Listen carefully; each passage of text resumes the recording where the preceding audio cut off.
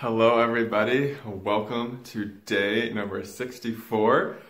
Today I wanted to do something a little bit differently. I have some notes here. Usually I never use notes or anything, and then when I say I'm going to, I just end up not looking at them. So we'll see how this goes.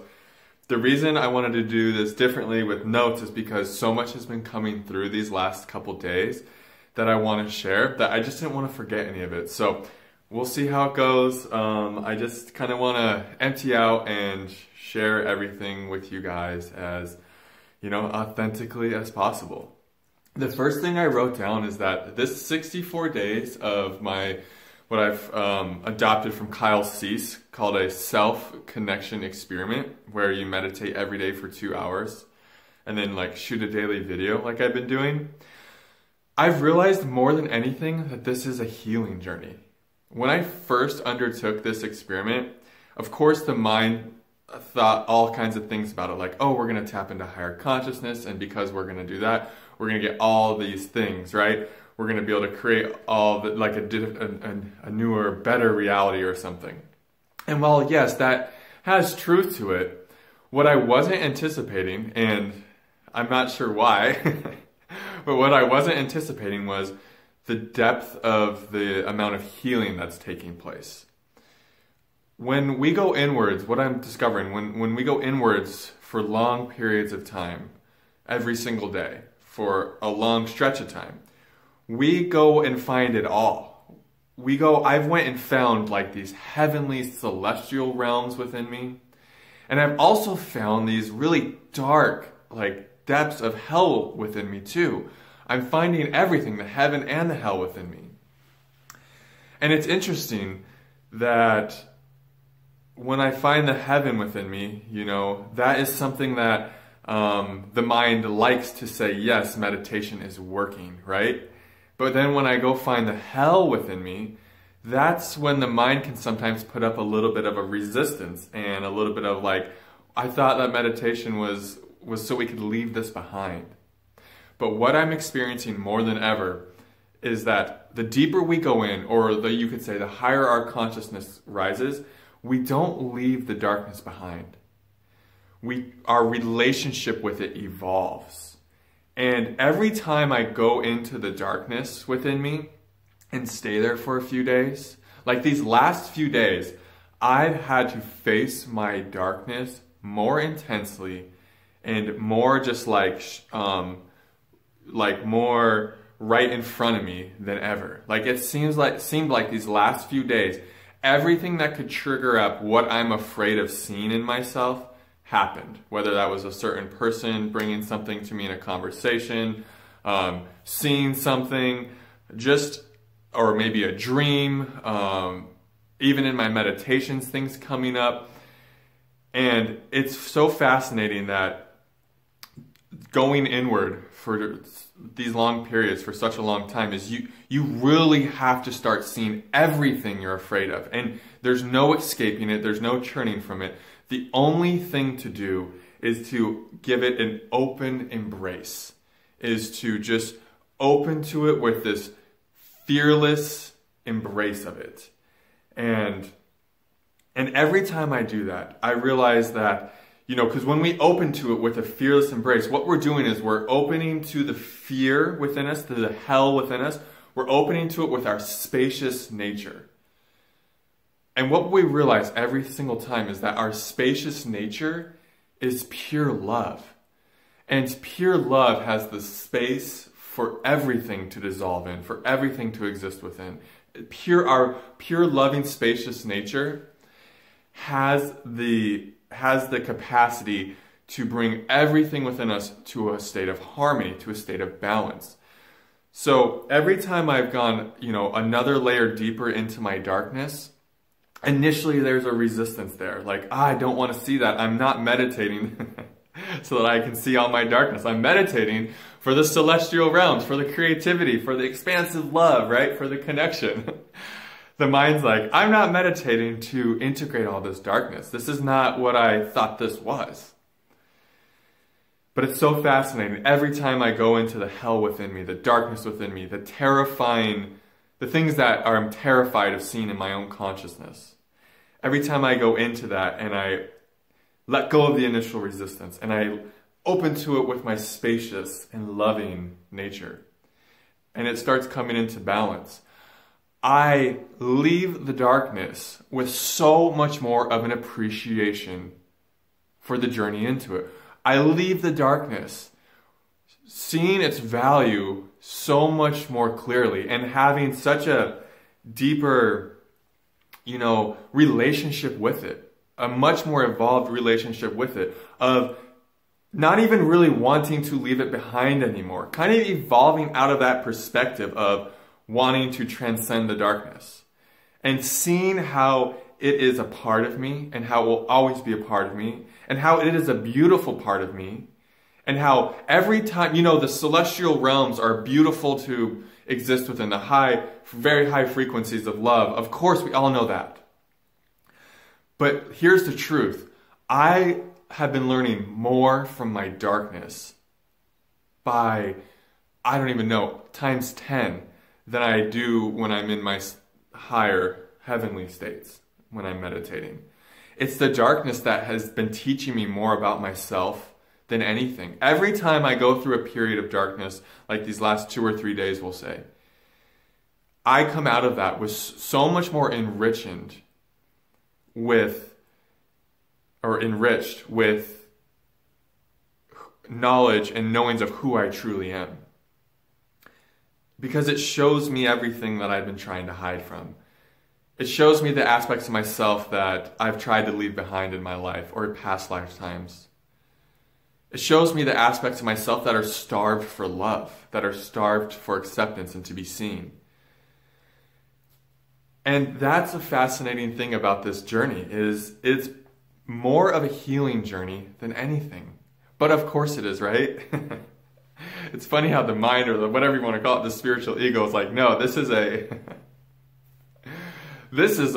like Abraham Hicks would say, this is a movement to get tapped in, tuned in, turned on, or whatever, to source. And yes, that is true, that happens. But it's also like the hero's journey too, right? You're going into the darkness and you're bringing out, you're digging out the riches to share with not only yourself, but for everybody. So this is why I don't use notes, because I got to one thing. I literally have, I'm not joking you guys, like 35 things I wanted to share, and I have shared one thing and I'm 8 minutes into the video. This is why this doesn't work. I don't even know where to go from here, honestly, because there's just so much. Okay, one thing I'm realizing is that my role in this ascension process is to guide people through the darkness, to guide you guys through the darkness. So that's why in these meditations, I'm going so deep into my darkness. It's because, and then I can share with you guys my darkness, and that helps you guys to feel safer in your darkness, right?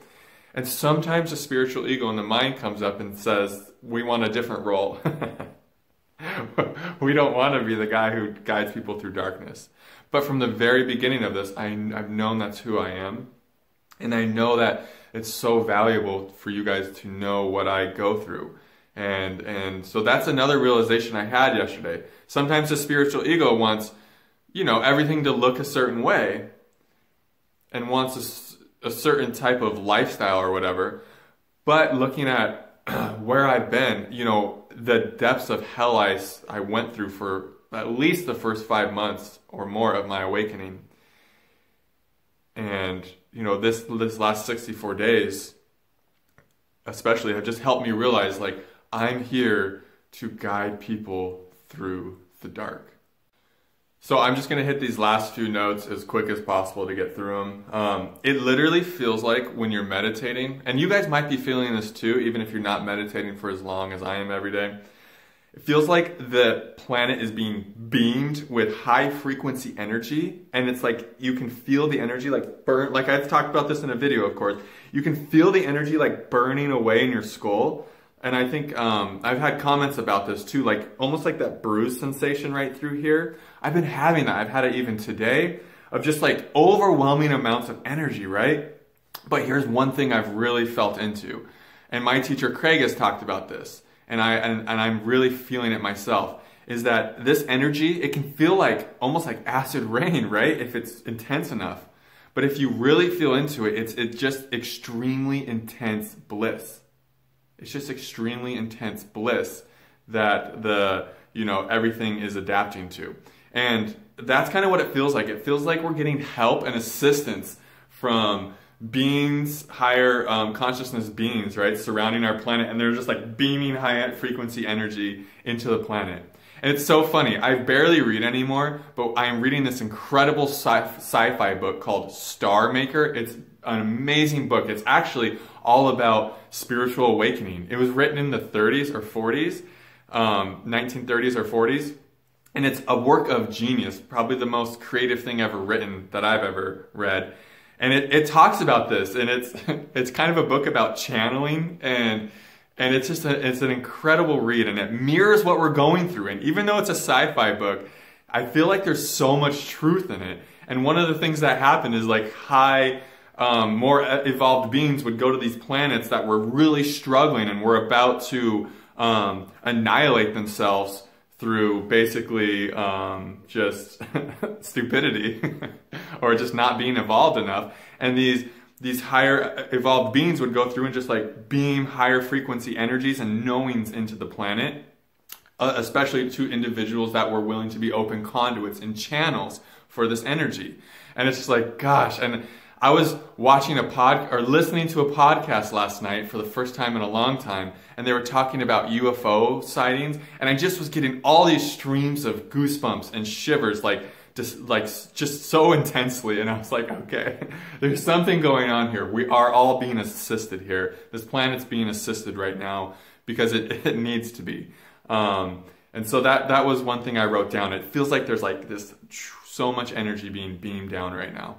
And with all of these higher frequencies coming into the planet that I've been talking about, it is really helping us see like our older darkness so much more clearly. And that is another reason why we've been all having to confront our darkness, right? It's been really in our face, all like the overwhelming dark. I've been having so many dark thoughts that I just haven't had in a long time. And it's been really fascinating to watch these come up and to notice that I can now see how my mind tries to manipulate or blackmail me more. You know, when I was a little kid, my mind would always, I've had a fearful mind my whole life, right? And then when I was a little kid, I didn't know how to deal with it consciously. And my mind would always blackmail me. It would say, if you step on this crack, your parents are gonna die. If you, like parking spaces, sometimes if it had like certain numbers, I would tell my parents, don't park there, that's a bad space. And it was my mind blackmailing me with a superstitious belief of if you park there, you're all gonna die. My mind would do this. My mind would literally say, crazy stuff our mind does. When I was going up to bat in baseball, my mind would say, if you don't spin 4 times, something horrible is gonna happen. So I would be there spinning 4 times, and I'm like, what's he doing? Like my mind would really blackmail me when I was a kid, and I had really intense OCD symptoms, right? And so it's been interesting as these frequencies have gotten so high on planet Earth recently, and it's bringing up all the old patterns, how much my mind has been freaking out, and all those patterns from childhood are coming up, and they're trying to blackmail me, they're trying to do the same thing. And so I'm watching them play out, and I'm watching how the controlling nature of the mind is really surfacing, and how the mind is really having its tantrums recently. And that's why it's been really hard to be in the heart, because the mind has just been so overactive. Maybe you guys are experiencing this too with all these higher frequencies. It's really creating an overactive, overbearing, and controlling mind. Today, I feel way better. I feel way more in my heart space. So this does pass, and these are just temporary periods where we are, going through that purge cycle like I talked about yesterday. So I just wanted to throw that out there, that my mind's superstitious and blackmailing tendencies have really been surfacing. The key to do this is to just open to it and be like, I love you, you're safe, that's fine if you want to try to blackmail me, but just see that it's not you, and don't push it away, don't suppress it, don't hate it, just like I was saying earlier, open into your spacious and loving nature and allow all the blackmails and the superstitious threats and all the OCD stuff, allow it to just come up, because it needs to come up to be seen. Right now the theme is facing our own darkness. To face our own darkness, because when we face our own darkness with a space of love, we come into harmony. And the last thing I will leave you guys with is this whole challenge initially was always about becoming. What am I going to become in 100 days of meditating every day for 2 hours, right?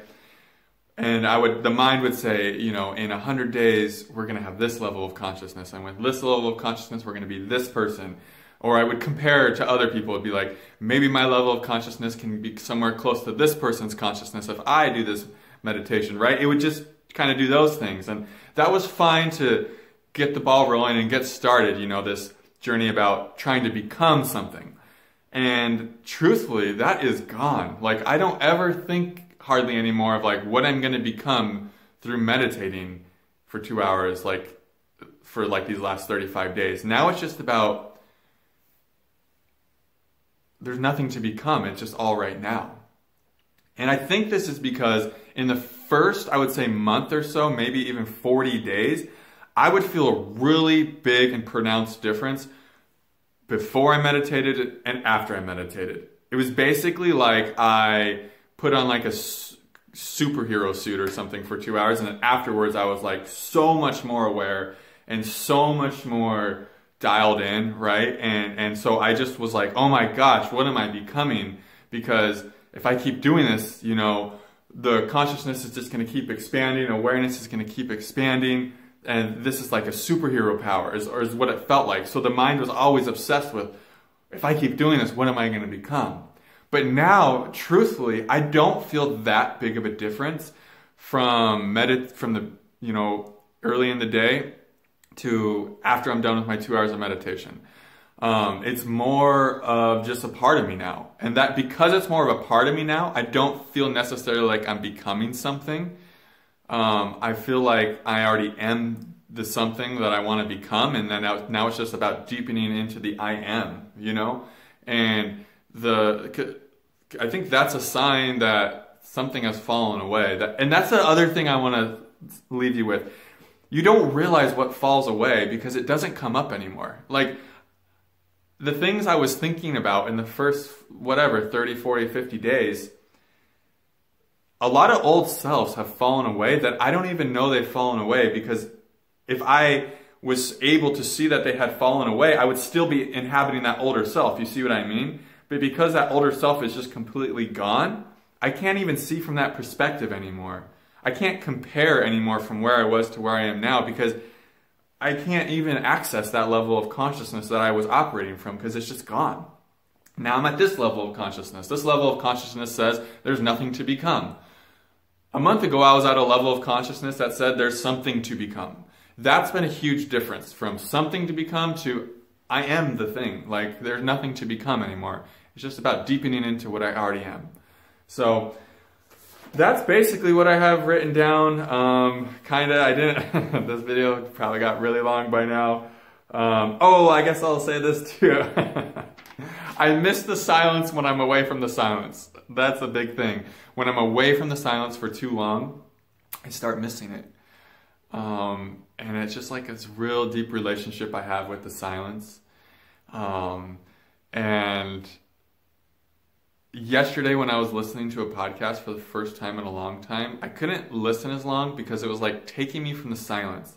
And I felt like the podcast wasn't giving me as much valuable information. Even though it was cool, it was talking about UFOs, it still wasn't giving me as much valuable information as the silence was. And I was like, I would rather listen to the silence right now than anything. And it felt good to just kind of go back into the silence. And also, while I was listening to the podcast, I found that my ability to filter the information about what the people were saying was so incredibly efficient. Like, I could just feel what was true and like, cool, I'll take that. And then I could just feel what was false immediately and be like, I could feel in their tone and from where they were speaking, if they were speaking from a place of truth and what they knew, or if they were speaking from a place of, you know, somewhere they were not, that wasn't true. I think listening to the silence is really helpful to help us grow our wisdom and our discernment of the information we're taking in, and we can just let the stuff land that if we feels true, and if it doesn't feel true, it just goes by. And that's what I was doing with the podcast, just so effortlessly, like, oh, that's true, and I'm like, oh, that's not, and no judgment, just like, it really helped me to just filter through stuff, and I think I'm doing that more and more in daily life too. So it's really exciting, lots of fun things happening within, lots of, you know, when we face our own darkness, it's not fun, but it's super valuable. So that's what I'm here to do, is to share how I walk through my darkness, and hopefully that helps you guys walk through your darkness. So I love you guys. Thank you for watching. Day 64. Namaste.